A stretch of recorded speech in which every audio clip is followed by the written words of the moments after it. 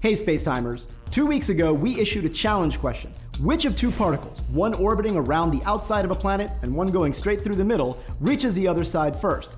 There was a Newtonian and an Einsteinian version of the challenge. Let's start with the answer to the Newtonian version. The key to the Newtonian challenge was getting an expression for the gravitational force on the particle that's falling through the planet when it's a distance r from the center of the planet.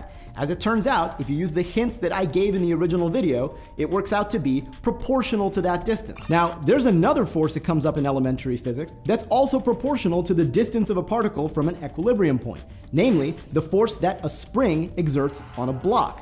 Now, in the case of a block on a spring, you can work out an expression based on those proportionality constants for how much time it takes to do a complete oscillation. Now, by drawing a formal algebraic analogy between the gravitational equation on the one hand and the spring equation on the other, you can find analogous quantities and figure out an expression for the period of oscillation of a particle falling through a planet, namely how much time it takes to go and come back.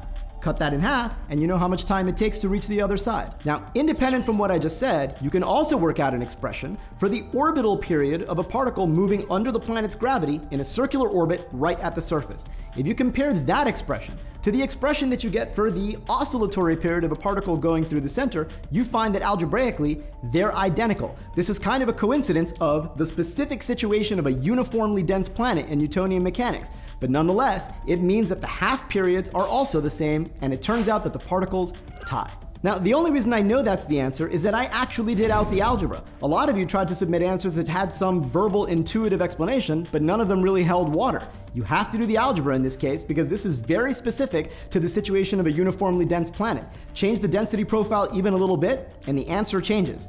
So you can see a complete algebraic solution, and I encourage you to look at it by going down to this link, which is also down in the description. But a lot of you did submit algebraically correct complete solutions, from which we selected 5 randomly to win a t-shirt. So if you see your name passing by on the screen below, you're one of our 5 winners. Congratulations.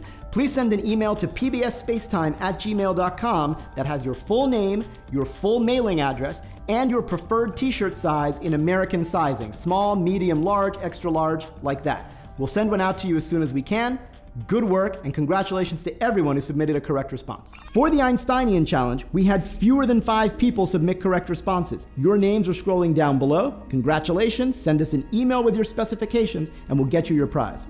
Now, explaining the answer to the Einsteinian challenge is a bit more involved because you don't know the geometry from the outset. You have to... What was that? Gabe, I am your replacement. Matt O'Dowd? Is that you? Yeah, it's me. Oh, so you're the new host of Spacetime? Yeah, but why did they give me all this? It's to see if you're ready. Question 1. In 15 billion years, what will you find at the center of the solar system? Well, assuming the collision with Andromeda doesn't disrupt our planetary system, it'll be a white dwarf remnant after the sun ejects its outer layers as a planetary nebula.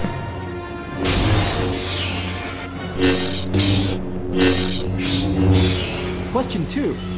Which quasar is the most distant object ever observed? Trick question. It's not a quasar at all. It's a gravitationally lensed protogalaxy. Wait, really? I didn't know that. Question 3. What's the answer to the Einsteinian version of the 2-particle challenge question? Have you even worked that out yet? Actually, no. I haven't done it yet, but I could use some help. Let's go to the whiteboard. You need a marker? No, go on. Awesome.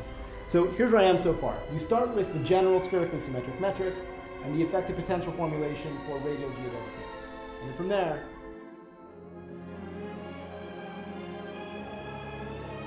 Okay, so we evaluate these integrals, see which one's bigger, and that tells us who wins the race. I think that's it. So who ends up winning the race? Well, the answer to that question, along with all the math that we use to figure it out, can be accessed at this document with this link that we also have down in the description. Why aren't we just telling you the answer on the air? Well, I think it's really important that you actually go and look at the math. You know, physical intuition is incredibly important, and you can go a really long way verbally talking through a physics problem. But in the end, sometimes you just gotta do the math.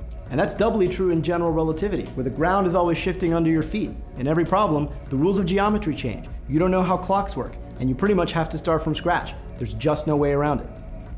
Some of you might be daunted by the general relativity solution, but remember, the Newtonian solution is also there, and it's a really good idea just to look at the algebra, at least to see how this process goes. I couldn't agree more. Guys, it's time for me to go. I've had a great run here, but you're in good hands with Matt. These are the Spacetimers. This is Matt O'Dowd, and it's unfortunately time for me to go.